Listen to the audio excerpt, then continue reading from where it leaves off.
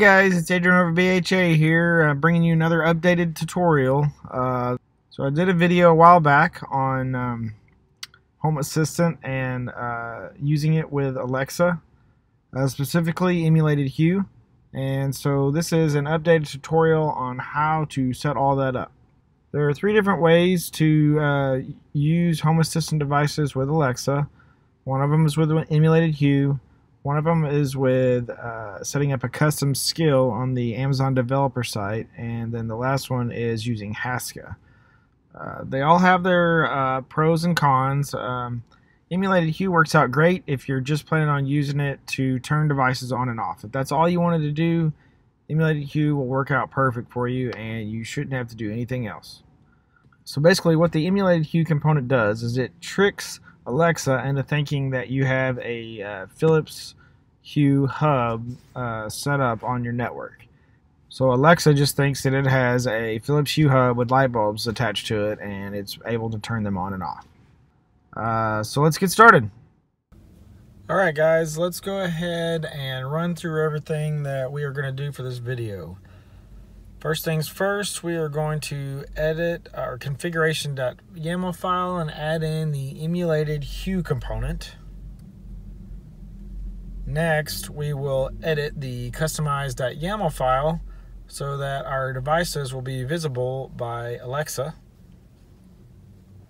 Once Home Assistant service has restarted, we will verify that the Emulated Hue component is working properly.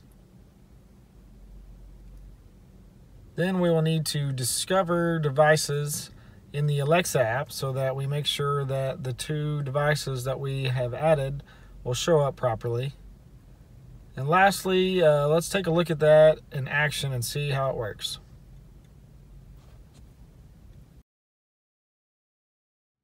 Alright, so for starters, just going to give you an idea of what we're going to be working with. I have the Livingroom TV switch that we kind of set up a while back, as well as I have a script that I use or I guess I say I use, my son uses it all the time.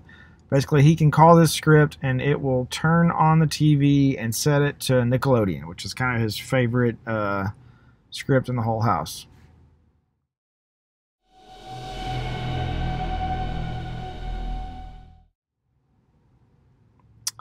Alright, first things first, let's set up the Emulated Hue component.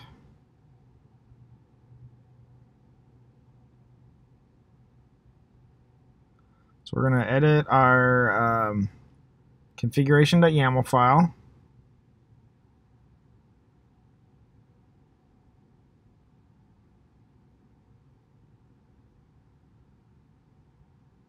Scroll down here, let's find an open spot. Kind of make some room right here. Alright, so this is emulated_hue. Alright, so since we're using Emulated Hue with our with Alexa, at least for this tutorial, I'm doing type set to Alexa. You can also do it for Google as well if you have a Google Home. The host IP is just going to be the IP address of our Home Assistant box. And listen port, by default it's 8300. I just kind of leave it at that. You can set it to a different port if you want. I don't have any reason to change it. So exposed by default, I set it to false.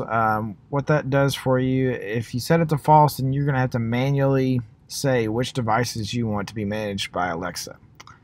If not, then whatever domains that you have exposed, which you're fixing to see here, it will automatically pull all those devices into Alexa.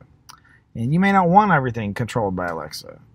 I mean, the Alexa app itself, if you have just tons and tons of devices, it's going to get cluttered. So I set it to false. That way I can just say, all right, I only want certain things to be controlled by Alexa, and I think it works better that way.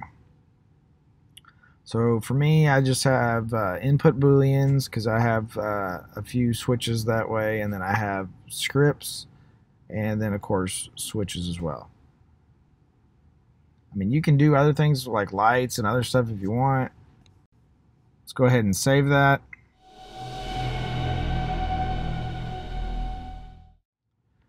Alright, next we are going to edit the customize.yaml file.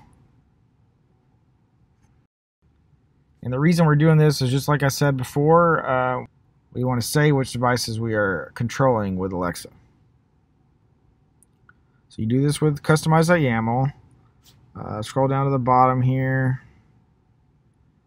So Livingroom TV, I'm just going to add in some other information too, not prevalent to the emulated hue. I'm going to change the icon here on my TV switch to be a power icon because I think that looks a little bit better.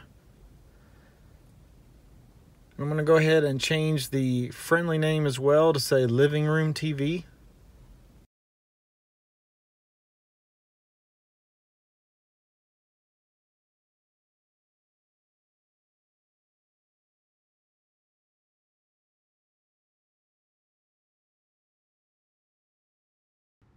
But the main two that you want to worry about are emulated_hue. And you can say true or false. We're going to say true. What that means is it will be configured by emulated hue.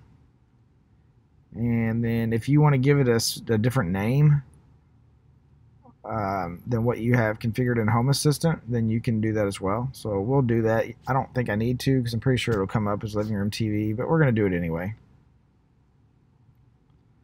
We'll do the same thing for our script.turnonnick, which is the one we are using.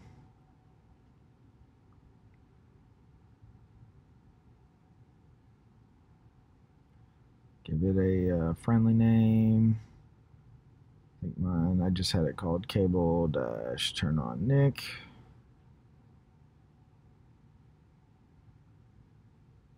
We want it to be controlled by emulated hue, so we'll say true.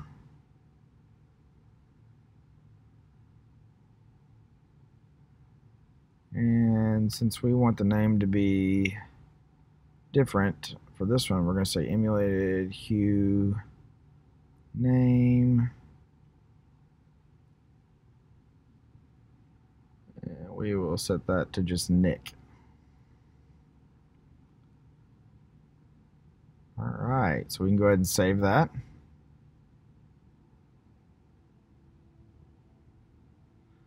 And now we can, of course, restart Home Assistant for our changes to take effect.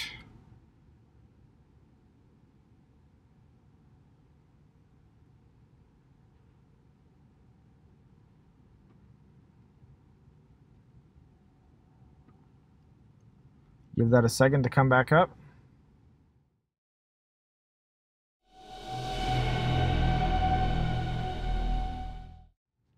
Alright, so once you configure emulated hue and you restart Home Assistant, there is actually a web interface that will be configured on that port, that listening port that you have set up.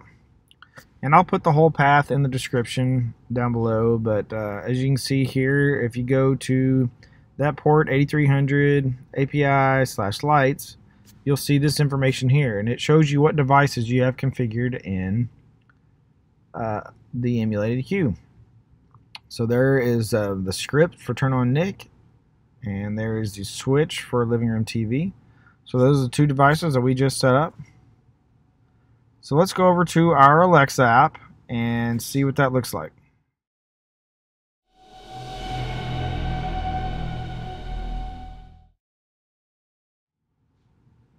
So for starters, you need to make sure that you have the Philips Hue app installed or enabled in your Alexa app.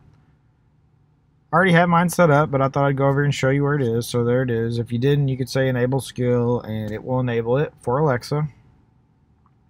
Once you have that on there, all you need to do is go back to the menu on the side, and let's go to Smart Home.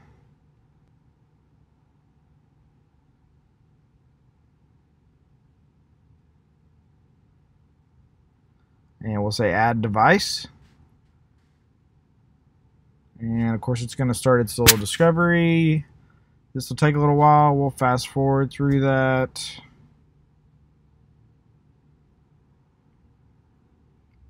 And this is what it looks like.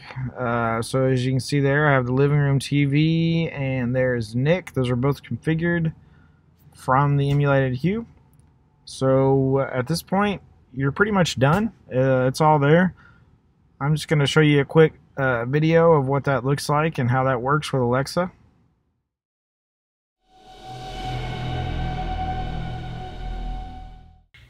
Alexa, turn on Nick. Okay.